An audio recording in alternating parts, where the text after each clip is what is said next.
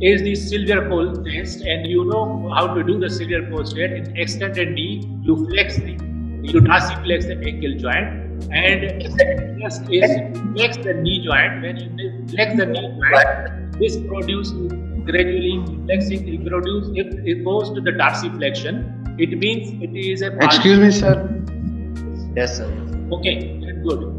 So this is the Silfverskiöld test, which gives you assessment for whether there is a gastrocnemius contracture which arises from the above the knee joint, from the femur to the ankle, or it is from the soleus which arises from the tibia and fibula to the ankle joint. So it will differentiate between the contracture of the gastro-soleus.